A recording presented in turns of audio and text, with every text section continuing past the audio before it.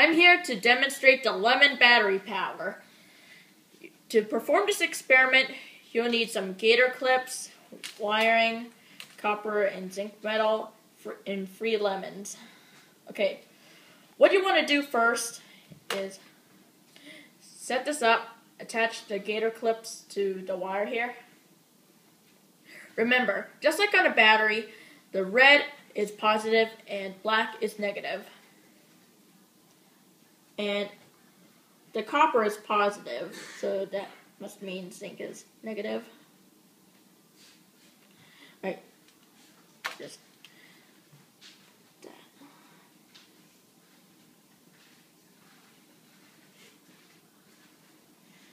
Okay. If this doesn't work, please leave it in the comments below.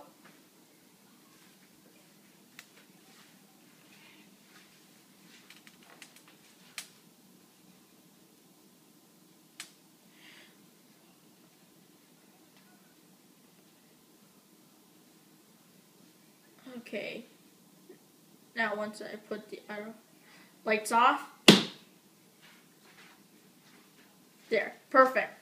Zoom in on that.